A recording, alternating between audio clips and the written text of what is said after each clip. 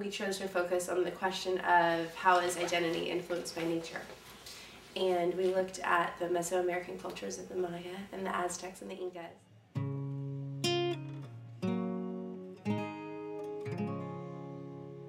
And so we talked about how there's lots of natural things that we value, and there's lots of things that the Mesoamericans valued.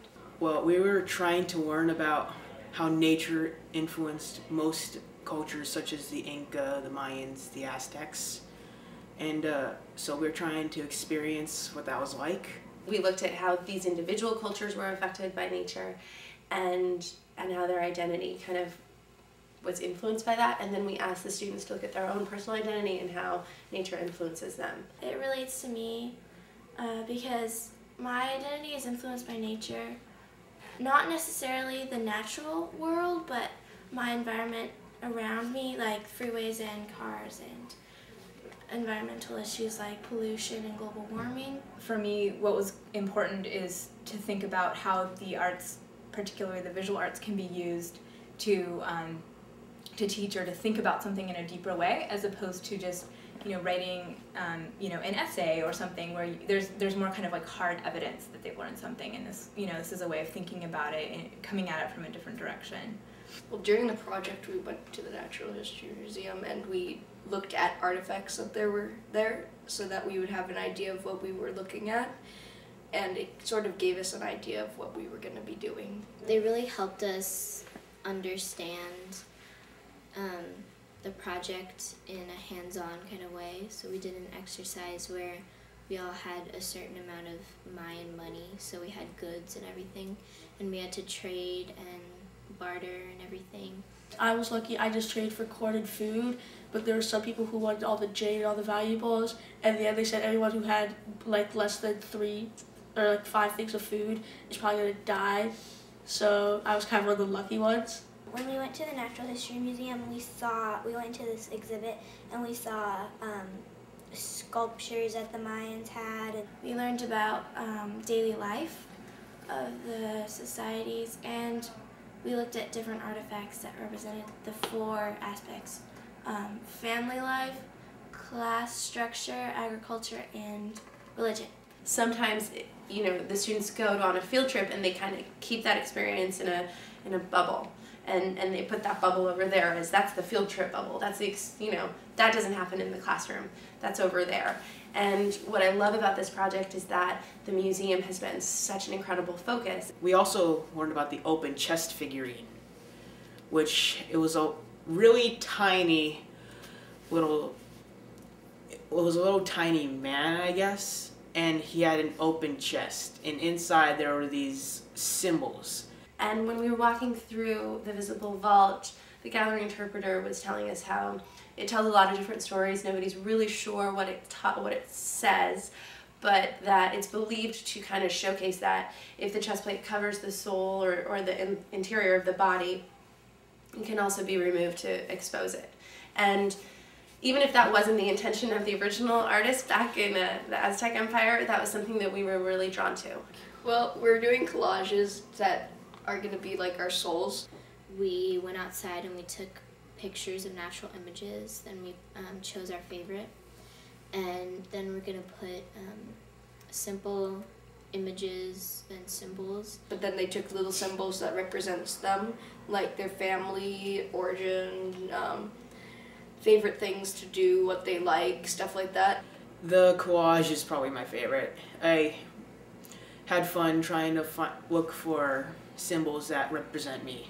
We kind of did a tie-in to history and English, so we're writing a poem in English to talk about our soul, and we're doing a collage in history as well for symbols that mean a lot to us. And with the help of the English teacher, Catherine Gibson, she supported this by giving them an avenue to practice their poetry. And so not only were they exploring their identity through image and symbolism, but they were also asked to communicate it through the written word in poetry.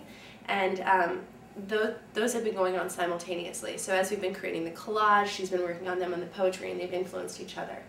In the poems, we got a little bit from like history. Like we would start it with like keywords, then we'd go someone to English and just like make it like bigger and see what all the words can mean to us.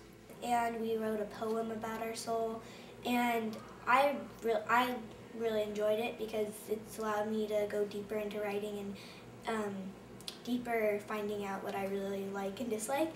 We're listing things that are important to us, like words and symbols and everything, and then we're going to try to put it together using, devices of sound and everything. We have been talking about how we reveal our soul through words, and we've been talking about imagery and metaphor and symbolism, and again doing some more reflective writing on that to produce a poem that will describe their soul and hopefully communicate their understanding of where their soul connects with nature. That piece of the project stemmed from just that one little artifact. And then we knew we wanted to do some sort of grand mural, and it wasn't until we actually were in front of the kids that I think it cemented for both Libby and myself what we wanted that mural to be and what the kids wanted it to be. So it was nice to be a complete composite from their perspective and from our perspective, and we both just kind of let our expectations go to the wayside and let the kids create, and I think they blew our expectations out of the water. We first started out just looking at some other murals, seeing how they were made. We figured out murals were actually a way how people express themselves, just in art, on buildings, walls, anything really. The students essentially are painting a mural of Mexico City and then everything underneath it. Ours is the underground of Mexico City. It's kind of like the history, because the other class is Mexico City in the present. So ours is kind of like a flashback. In our mural, we have painted a picture of a city, supposedly Mexico City, and below that is maybe a field or an archaeology site. In a very sort of poetic way, they painted these different layers, which is both literal and figurative. So it's like literally Mexico City is built on that site, on top of it, but then in sort of a metaphorical way, thinking about like each layer is representing time changing. We were trying to portray Mexico City, modern day Mexico City, because because that used to be Tenochtitlan, and it was really cool to see comparison, because the other class was doing the ruins and how it relates to it. So I think when it's all put together, then it'll look really, really cool to see what it looks like, and then all the artifacts. I made sort of a general outline sketch of the mural, and it's done in two parts. So the top half is for one class and the bottom half is for the other class. And so I made this outline sketch, and then from there I created a grid system on top of it. So it's a grid, and then each student got a section of that grid. So I had this basic outline, and then each student was sort of assigned this grid, and then that student had to fill in the details essentially. We each got a section of a pre-drawn city, and we were asked to color it and add in details to make it our own. And then the next morning we passed them it, and then all of them just came together. And it was so weird because some of them were like one color and the others were like another color, and half of buildings were different colors and stuff. So just like the surprise of how much it blended together.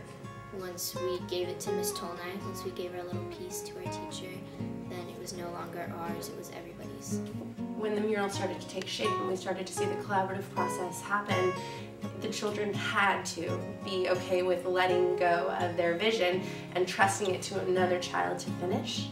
And so from there, once we had our image, then it got projected onto a canvas, and the students would traced all the different lines, and then they painted it in, and that's pretty much it.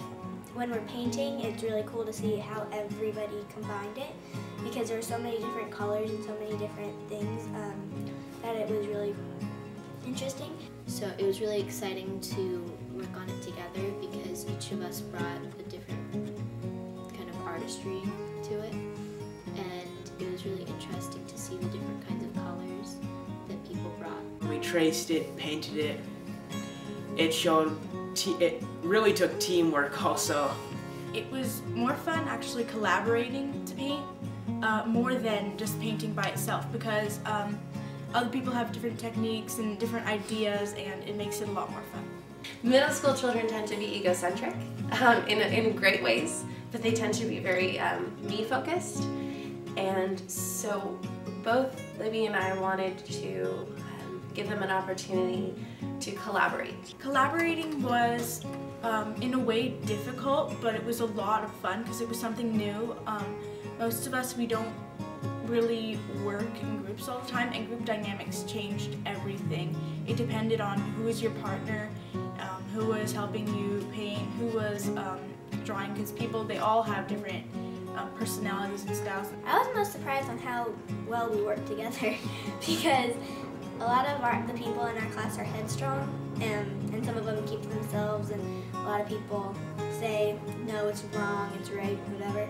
So I thought it was very interesting how all of us work together so well, because normally we just don't get along. So I thought that was really cool. For me, one of the more surprising parts of this project was just how well the students worked together. There definitely were students who were extremely possessive of their section, but for the most part, they kind of like seamlessly, one student would design or drew the details of one section, a different student traced that from the projection, another student painted it over, another student came back and cleaned up the lines and did all the details. And to have maybe that many hands, 4 or 5 or 6 hands painting one part of it, and to see how open they were about that was really, it surprised me. I mean, I think of 12-year-olds as being really narcissistic and being really possessive and being really catty, but they're not, and that was really, really great. I think teenagers get a bad rep, and they're actually really wonderful. So, I mean, that was great. I mean, this bunch in particular is a really great group of kids, so. I learned how a mural can tell a whole story in just a few simple, really straight to the point symbols. I take away the experience of actually painting a mural, which is really cool, and I take away my experience from the museum because I pet a snake, and it was just really fun because we did the activity with our partners and stuff. Like, I learned that a little thing can have a huge impact. My really favorite part was just the basic idea of how all the pictures came together and then like made one big picture, and it looked like it was naturally done. It was really cool.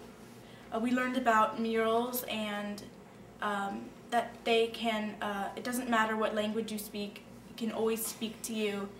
I'll remember this year history, because I never remember everything in history, but I'll remember this one because there will be something that I can take back and look at and remember about what I did in 7th grade. The give and the take of it between the kids and the support and the camaraderie and teamwork that came out of it, well, I hoped for it, I didn't expect it, and I was so surprised that it came together as well as it did. And that I really see a support system and a network in that classroom that I don't think was there before. And I see certain students that weren't as creative, feeling more confident in their creative abilities. So it was all good.